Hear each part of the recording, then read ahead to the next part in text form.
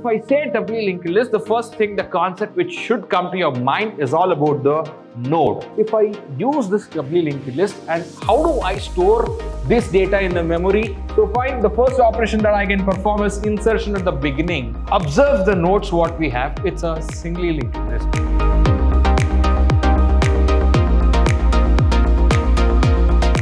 Hello everyone, I welcome all of you to the yet another interesting session on linked list. So guys, in this session, I will be discussing how exactly I will be able to perform the operations on doubly linked list and also singly linked list. What is exactly operations is all about? Are you speaking, sir?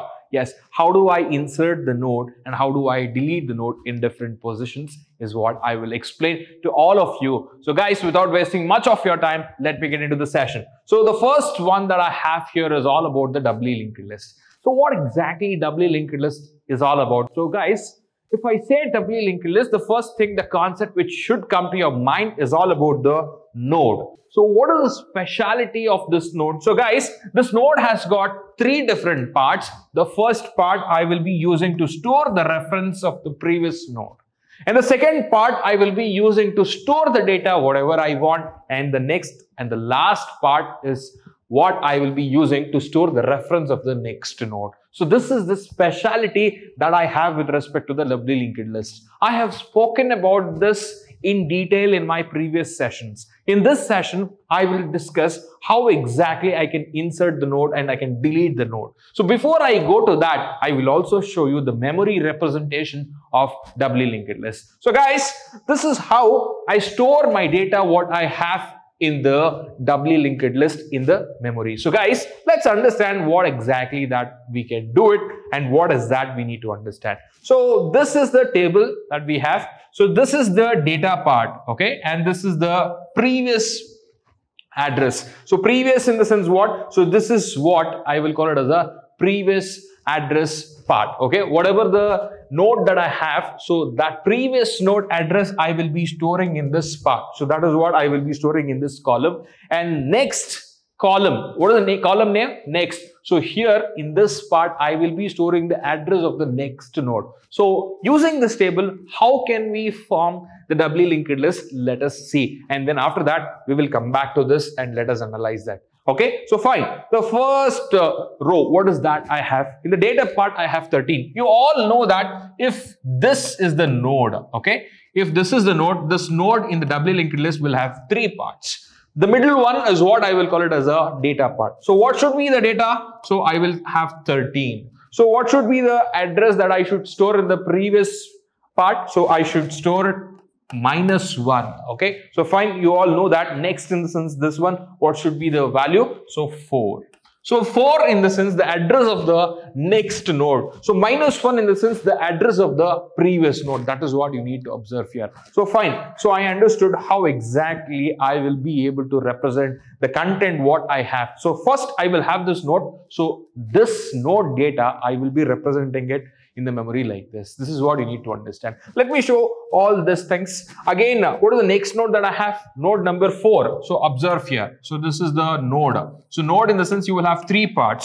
So guys, what is that I have in the data? 15. So I should write it here. And what is that I have? 1 in the previous. So 1 in the sense this is the node. Alright. So the address of this node. So after that, so what is this? 6? 6 is the address of the next node. So that's what I have here. That's what you need to remember. So fine. So, all right. So you know this. Let me create one more node. So again, I have three different parts. So in the 6th node, I have 19 as a data. That's what you need to remember. And then 4 as a previous address. So this is the node number 4. That's what you need to remember. So guys, what is that I have? So you have 4. So I will just write 4. And then 8 is the next address node that you have. So this is what we have done. All right, so fine. The next one, again, I have one more node, node number 8. So observe here. All right, so I have created the node. All right, so in the node data, I will have 57. Okay, so what is the address that I have? 6 in the previous node. What is the next one that I have? So -1. So that's what you need to observe. This is the doubly linked list I have. If I use this doubly linked list, and how do I store this data in the memory? this is how I store the data. This is what you need to remember. If I have the linked list like this, so doubly linked list especially, I will be storing the data in the memory like this. This is what I will call it as a memory representation. So that's what you need to observe here to understand how exactly the memory representation is happening. So fine, what is the next thing that I have? Operations on the doubly linked list. So guys, let's understand one by one. It's very easy. So fine, the first operation that I can perform is insertion at the beginning.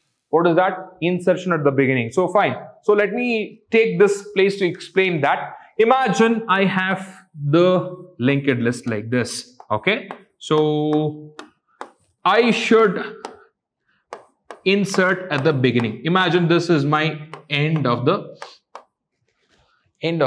doubly linked list. I will store null. Okay. So fine. So what is the operation that I have to perform? Imagine head is pointing here. Okay. Head is pointing to this node. I have to insert the node here. So what should I do now? So I will create the node, okay, which has got 3 parts. So fine, the node is created. Then I should store the data into this node. So fine, I have stored the data. Then I should store the previous address to this node. Then after that, so guys, I will store the address of the next node, that is address of this node. Then I will point this head to this node. This is what I have to do when I'm inserting the node in the beginning. So what is that? So first you have to create the node, then you insert the data, then you give the previous node, okay, or you will point the head, then you will store the address. Here in this part, you will store the address of this node. That is what you need to remember. And then after that, so here you will change the address. So guys, what you will give? The address of this node you will specify here. This is what you need to perform in the insertion at the beginning in the linked list. So fine, we understood how exactly we are doing. So what is the next operation that we have? Insertion at the end. It is very simple. Guys, how do I insert here? Again, what is that you will do? First, you will create the node which has got 3 parts. So fine, what is that you will do? You will insert the data. So fine, after that, you will make this as null. Alright, so then after that, so guys, here you will specify the address of this node. That's what you need to specify. Specify the address of this node. Here you will specify the address of this node. This is how you will insert the node at the end.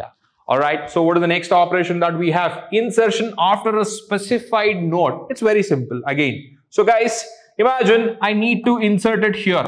Okay, what is that you will do? So you all know, right? So first you will create the node. So fine, which has got 3 parts. So fine, I will insert my data. Imagine 10 is the data. So now, what is that you will do? You will store the address of the next node. That is this node. So fine, we have done that. You will store the address of this previous node. So here, you will store the address of this node. Again, here, you will store the address of this node. So that's it. This is how you will insert in a specified location.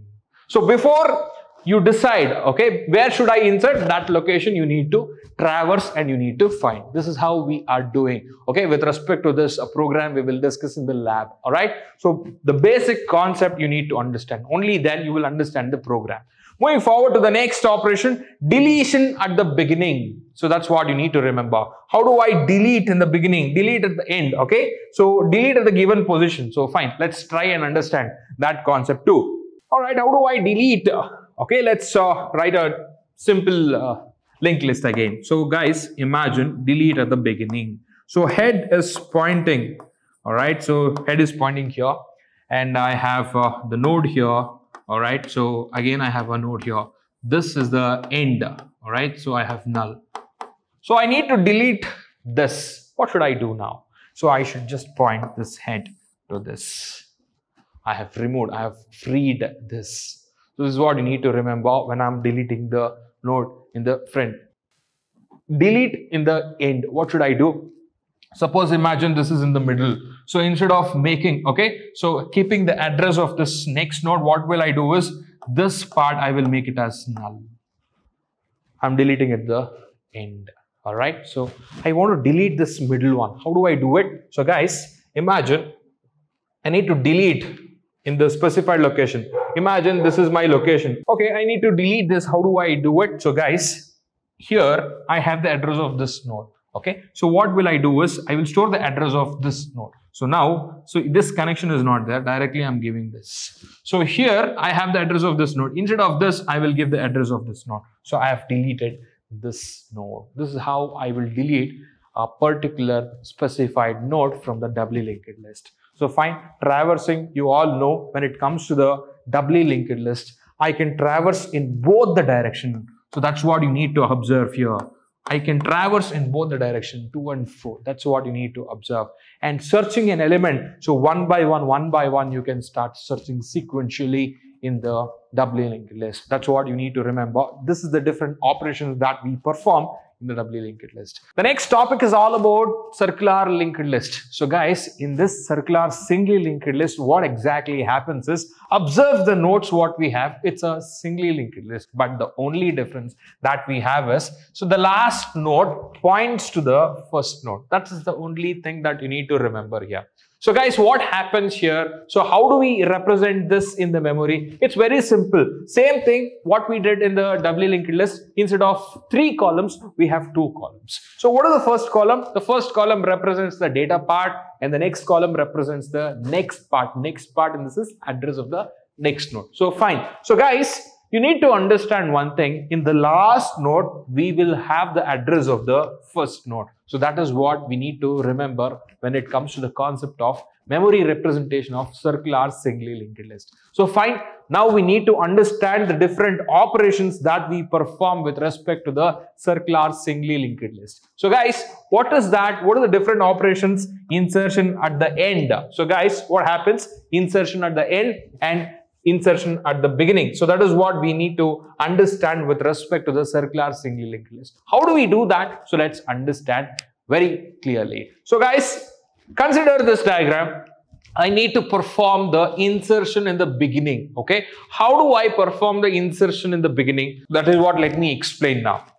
So insertion in the beginning, in the sense, in this place, I need to place one more node. So for that, what should I do? So first of all, I should create the node. So fine, I have created the node. So how many parts I will have in this node? 2 parts, because circular linked list. So that's what you need to remember. So fine, in this part, I will store my data. Whatever you want, you can store it. So fine, I have done that. So in this part, I should store the address of this node. That is what you need to remember. So fine, I have done the address updation. So after that, the head should point to this node. So once I'm done with this, so guys, the last node should update the address of this node. The last node should update, or it should point to this node. That's what you need to remember when I'm inserting in the beginning. So fine. So what exactly happens if I perform insertion at the end? So guys, same thing. Here I will create one node first.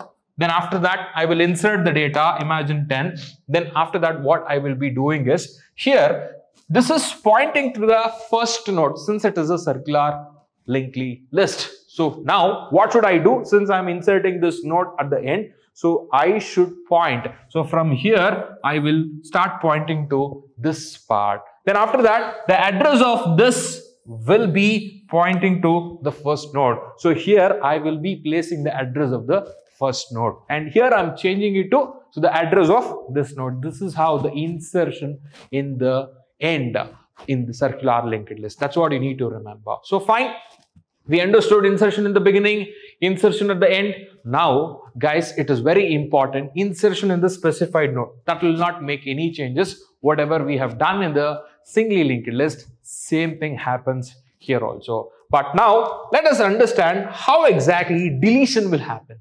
Deletion in the beginning and deletion in the end. So let us understand that. So guys, if I want to delete this, what is the necessary things that I have to do? So fine, the head should point to this node. The head should point to this node, and the address what I have here, I need to change it to this node. So that is the changes that I have to do if I want to delete this node. So fine, we understood now deletion at the beginning. So if I want to delete at the end, what is that I have to do? So guys, here instead of storing the address of this node, I will store the address of the first node, so that I will be deleting the end node. That's what you need to remember with respect to the deletion of the node in the circular linked list, especially the last node. So fine, this is how the different operations that I perform with respect to the circular linked list. And also the traversing and searching will happen same thing even in the circular linked list. That is what we have mentioned it here. All right. So with this, I have come to an end of this concept. So the next topic is very, very important and very interesting. Don't miss the next session. So till then, take care. Bye bye. Happy learning.